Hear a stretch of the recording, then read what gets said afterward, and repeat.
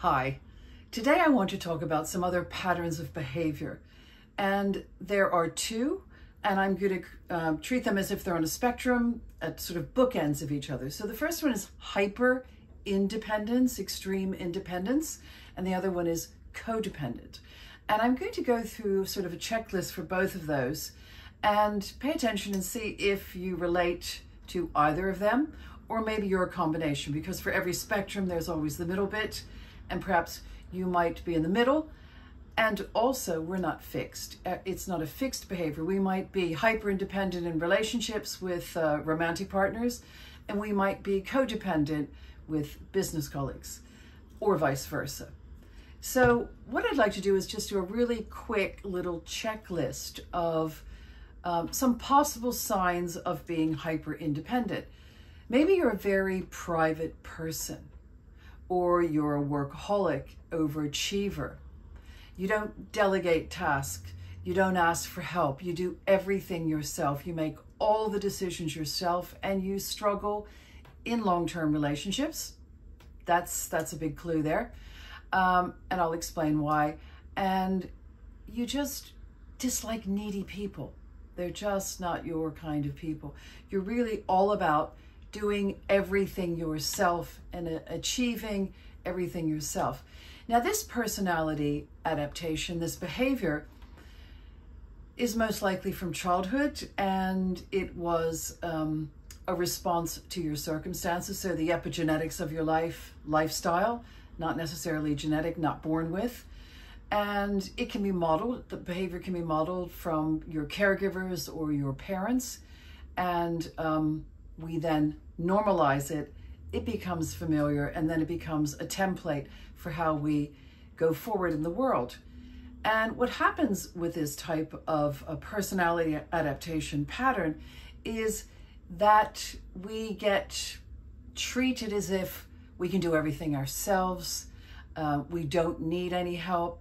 People frequently will come to us and ask for our help because we're very practical, pragmatic, really good in a crisis, things like that.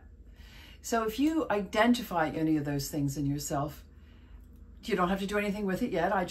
This is the awareness phase of the 4 pillars of healing. So it's awareness, acceptance, consciousness, and choice. And why is this a problem in a long-term relationship, especially a romantic relationship? Because when we are in a long-term relationship, one of the real parts of success of being in a long-term relationship is mutual vulnerability.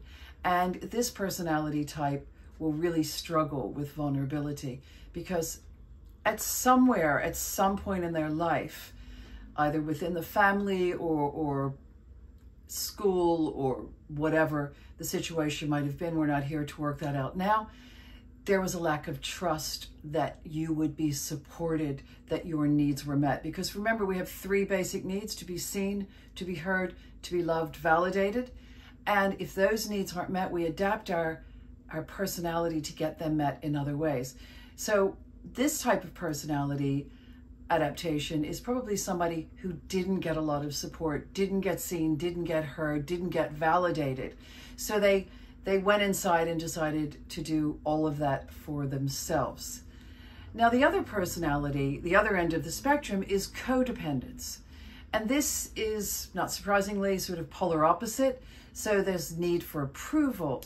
Self-worth is up to others. So you get your validation outside of self. Taking too much on at work.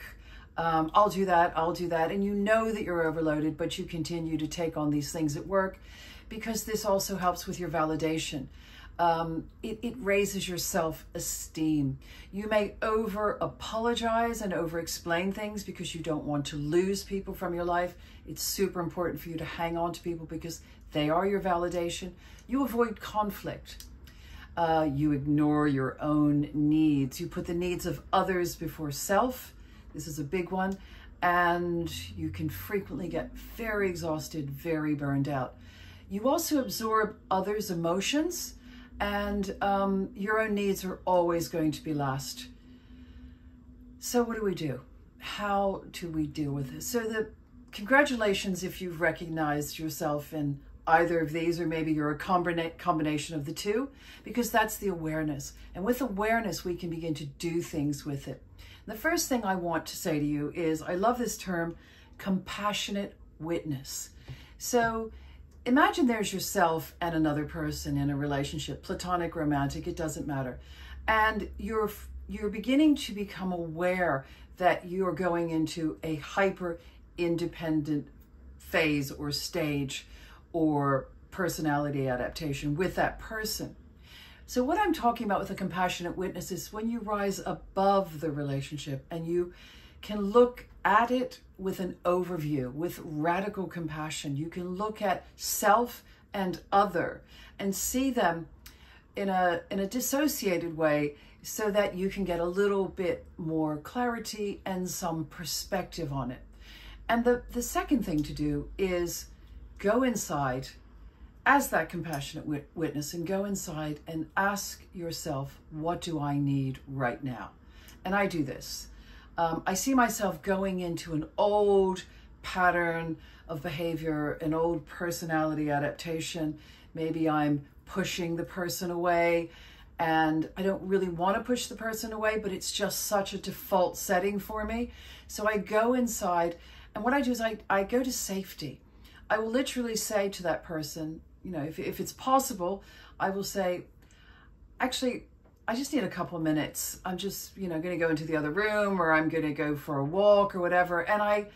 Or just, you know, it could just be, as I say, walking into another room and just taking some breaths and asking self this most important question: what do I need right now? And listen. And you know what's probably going to come up, because this is what happens for me and lots of people I work with. It's something that you didn't get in those early years between 0 and 7. Maybe you didn't get considered. Maybe your opinion wasn't valued. Maybe no one listened to you when you had something to say. And what is happening is that old wound has been activated in this current situation. So the present has brought back the past. It's brought the past into the present. And there it is. You fired it off again. So it has nothing to do with the person that you're in relationship with or in conversation with.